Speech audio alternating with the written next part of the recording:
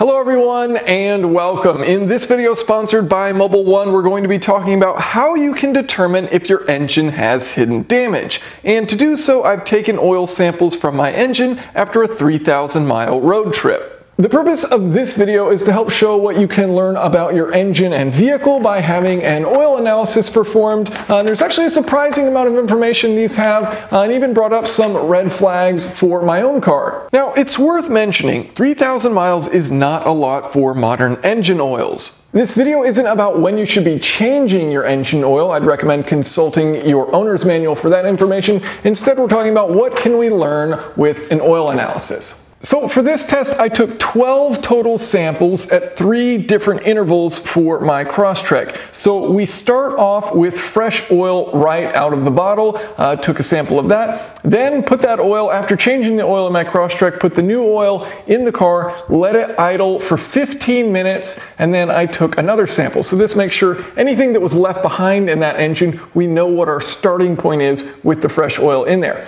And then after driving 3,000 miles, I took the final sample. So we've got our before and after with these 3 samples. To get those 3,000 miles, I did a nice scenic road trip and checked out the Grand Tetons as well as Yellowstone National Park, and a bear was kind enough to check in on our mileage count about halfway through. I happily reported to the bear progress was going well. So at each of these intervals, new, 15 minutes of idling, and after 3,000 miles, I took 4 samples. And then I sent out a set of samples to Mobil 1, and then because this video is sponsored by Mobil 1, I sent out another set of samples to a third-party lab to independently verify the results.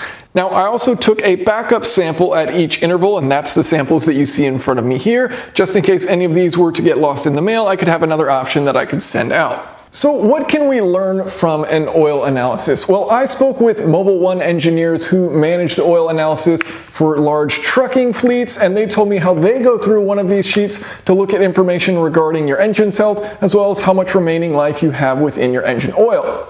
We'll go through this based on 4 main themes. First, what's our engine health? Second, what's our oil health? Third, how did the third-party lab results compare? And fourth, what were the red flags that came up for my car? Starting with engine health, Mobil 1 engineers stated the first things they look at on an analysis are the wear and contaminant blocks.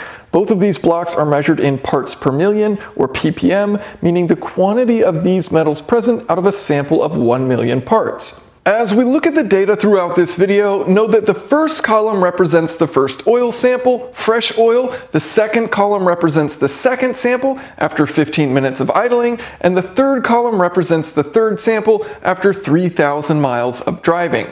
Worth mentioning, molybdenum is present in the oil itself, so you're looking to see if there's a significant increase. With all the other metals, the starting point is essentially 0, and if you see a significant increase, it can be indicative of certain engine components wearing. For example, a spike in aluminum could mean piston, block, or cylinder head wear. Copper could mean worn bearings, iron could mean worn cylinders, crankshaft, or camshafts, and I've provided a fairly generalized list of what certain metals could mean for how engine components are performing. The only and very slight increase on wear metals from the Mobil 1 analysis was iron at 4 ppm starting at 0, not enough for it to actually matter yet, and that matches with the third-party results for both aluminum at 2 ppm and iron at 4 ppm after 3,000 miles. Aside from wear metals, the other part of engine health is looking at contaminants. Potassium and sodium can be introduced through the engine coolant. Seeing a noticeable spike here could mean that engine coolant is making its way into the engine oil, and this could be indicative of a head gasket failure. Mobil 1 says if this number is over about 75 parts per million, that's when you want to start being concerned. The good news is for my engine, it was well below that. Silicon, which will commonly come from sand or dirt ingress into the oil, can help indicate how well the air filter is functioning. This is a particularly important metric to focus on if you're running an aftermarket air filter, which might not filter out contaminants as well as an OE filter. Silicon is very hard and abrasive, so if you get a significant amount of it in your oil, it starts to chew up your engine internals. In speaking with a company that operates in the rally space, they said their biggest challenge was finding air filters that could properly hold out dirt from getting in the engine, which then chews up the cylinder liners, so you start to get lots of blow-by and oil consumption, and ultimately ruin the engines. Silicon can also come from RTV, an engine sealant used in assembly. And finally, regarding engine wear, Mobil 1 reiterated the importance of changing out your oil early on the very first time when you're breaking in that engine to make sure those initial contaminants and wear metals that are present when the engine is being built are removed quickly and taken out from that initial break-in period. It's not the synthetic versus conventional debate that's important for break-in, though I use synthetic for my cars, but rather that you change the oil early the first time to remove contaminants from the initial manufacturing and break-in period. Now that we know the health of our engine, we want to check the health of our oil. So this lets us know whether we can continue using the engine oil or if it needs to be changed out. So we have a block on our analysis dedicated to the lubricant. First up is fuel dilution. Obviously, you don't want to see fuel mixing in the oil. It's a sign you're potentially running rich or have excessive blow-by, possibly a fuel leak, and this will thin out your oil. Now, I have an alert here from Mobil 1. We'll get into the cautions at the end. But after 3,000 miles, Mobil 1 reported low fuel dilution, and the third party said no fuel showed up. Next, we get to total base number, or TBN. So as you have combustion occurring, blow-by gets past this piston and can cause contaminants to enter within your engine oil here in the crankcase. So those contaminants can cause acids to form. To counteract acid formation, you have calcium and magnesium in the oil, as you can see is present in the additives. Calcium and magnesium neutralize these acids, so your TBN is basically telling you how much acid-fighting power the oil has left in it. As it gets lower, you need to replace the oil. The third-party lab says you want your TBN to be above 1, and after 3,000 miles, again, not that many miles, the TBN value measured was above 1 by both Mobil 1 and measured by the third party.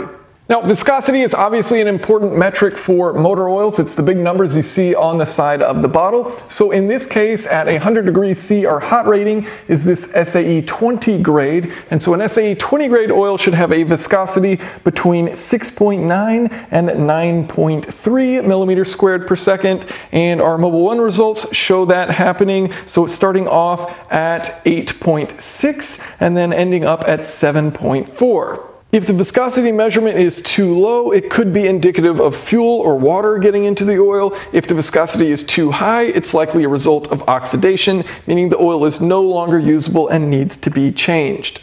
Which leads us to oxidation, which is one of the biggest factors in determining the health of an oil. So oxidation is oxygen mixing with that oil and degrading it, and it's going to happen no matter what. Your goal is to simply delay this process as long as possible. Oxidation causes the oil to thicken, form sludge and deposits, and accelerates the degradation of the oil.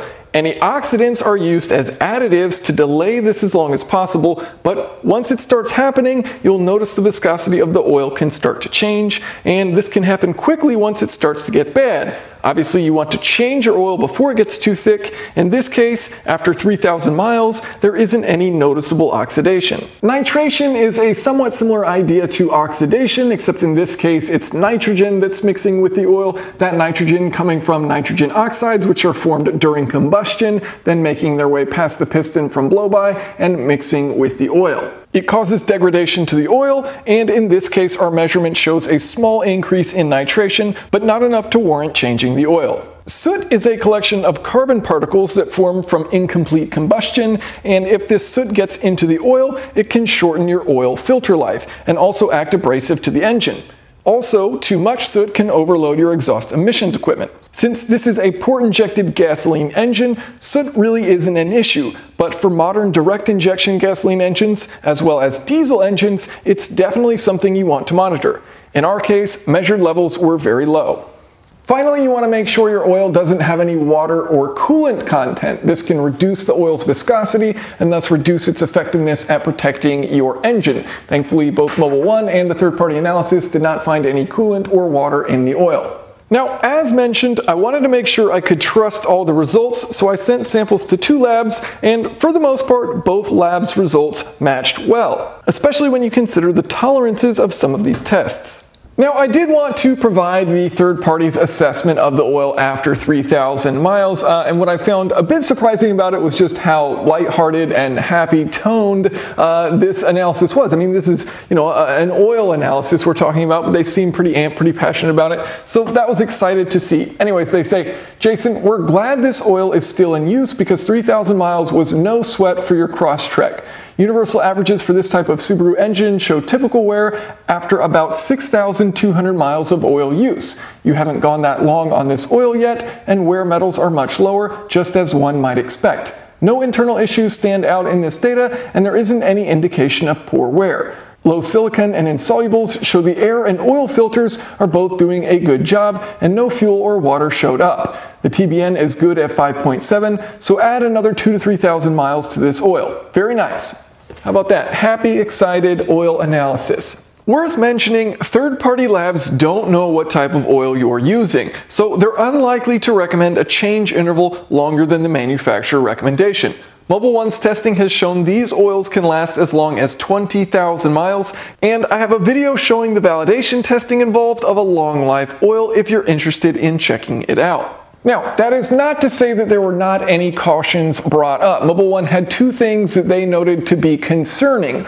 First of which was fuel dilution as a percentage of volume at 7.62%. So that is pretty significant, all things considered. Now, this was after just 15 minutes of idling. So the engine was cold, it idled for 15 minutes, warming itself up before I took that sample. But then it says the fuel dilution was 7.6%. So if there was that much extra fuel being dumped into the cylinders and then making its way into the oil, I think there would be other signs that that was occurring. So it may just be that this was a misleading data point. Either way, at the 3,000 mile mark, the fuel dilution was not anywhere near what that measurement was, and so as a result, neither the third-party lab nor Mobil 1 seeing a significant amount of fuel in the oil at that 3,000 mile mark, so I don't think that one needs much concern.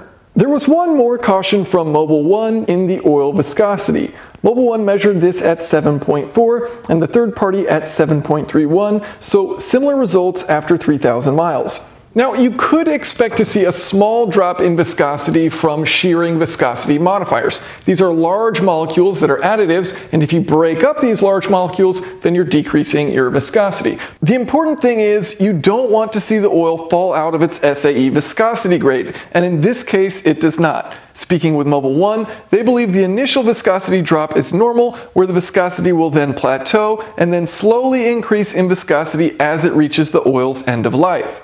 So while this is generally expected behavior, I did take a look at some of the potential causes for a viscosity drop just to make sure everything looked in order. It could be that the fuel injectors are leaking or running a bit rich, and fuel is getting into the oil slowly, decreasing the viscosity.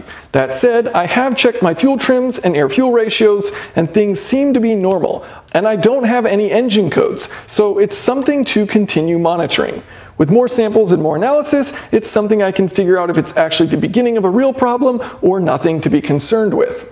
And that's kind of the whole point of this oil analysis, right? You're looking at the health of your engine, the health of your engine oil, and you're monitoring things so that you can catch things before they become more serious problems. You can look into things and make sure, hey, my engine health is good, everything's going as planned, or if things pop up, address them as needed. So this was my first time doing an oil analysis, and I found it quite fascinating. So I hope you enjoyed learning about this as well. If you have any questions or comments, feel free to leave them below. Thanks for watching.